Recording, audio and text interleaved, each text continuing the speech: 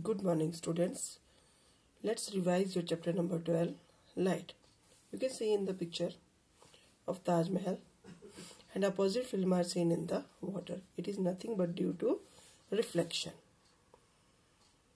When image fall on a plane surface, it is form regular. और जब किसी disturb face के ऊपर इमेज फॉल करती है, then it is said to be a diffused reflection. यहाँ पर हमने एक्टिविटी 1 की थी, which is very important to study the characteristic of an image formed by the plane mirror. यहाँ कंक्लूड किया था, image is always the same size as the object and as far as behind the mirror as the object in front of it. ठीक है, तो ये इसके cases को इसको पढ़ लेना. फिर हमने किया था laws of reflection. So we are having two laws of reflection. First, before explaining law, let us understand what is incident ray. Light जब आपके किसी फेस के ऊपर फॉल कर रही है, यहाँ हमने मिरर लिया है तो उसको बोलेंगे इंसिडेंट रे, और फिर यहाँ से क्या हो जाती है, रिफ्लेक्टेड हो जाती है रे. This is said to be a reflected ray.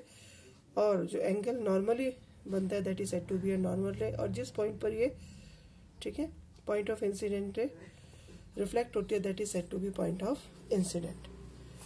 You can see in the mirror. तो फर्स्ट लॉ आपका है the incident ray, reflected ray and normal, they all lie in the same plane. Clear. फिर उसके बाद हमने second law की है, इसमें भी कुछ नहीं है. Angle of incident is equal to angle of reflection. Angle I is equal to angle are. This is your second law of reflection. First clear. First में क्या है, इंसिडेंट रे, रिफ्लेक्टेड रे और नॉर्मल, ये सभी एक plane में लाई कर रहे हैं. और second, angle of incident is equal to angle of reflection. फिर हमने टॉर्च वाली एक्टिविटी की थी इसके लिए, to study the relationship between the angle of incident and angle of reflection. First law और second law की definition given है, आप इसको learn कर लेना. फिर हमने किया था image formation of image by the plane mirror.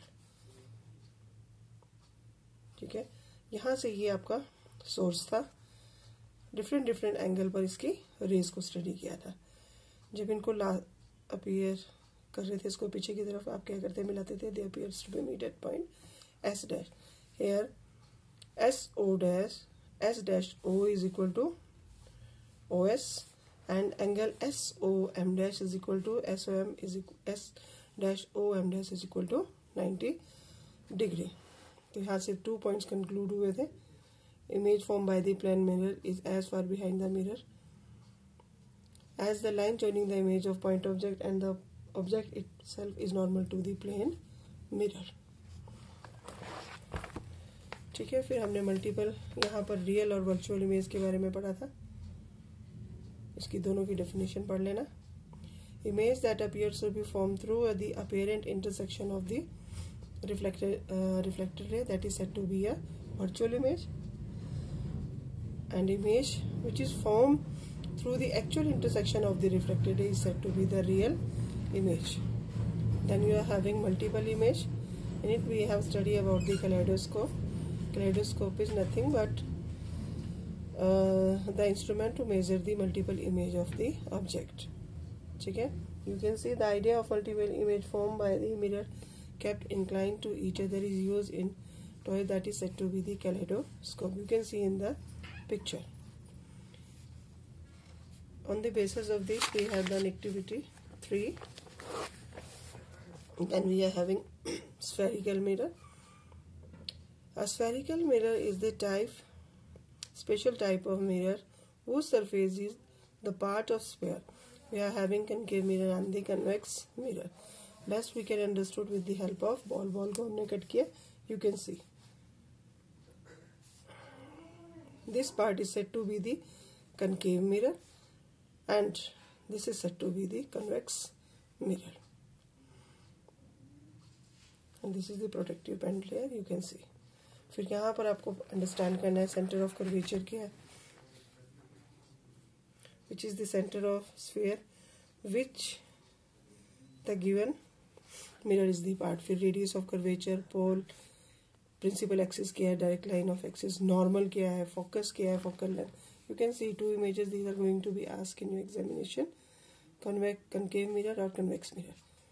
ठीक है, तो आपने इसमें सेंटर ऑफ कर्वेचर, फोकल और पोल दिखाना है। रेस स्ट्राइक कर रही है और ये फोकस पर मिलती है। फिर यहाँ पर भी आपकी रेज क्या होती है, उसी फेज से रिफ्लेक्ट हो जाती है, but they appears to be point F. On the basis of this we had done activity 3 which is very important. इसमें हमने किया ही था to find the focus of given concave mirror।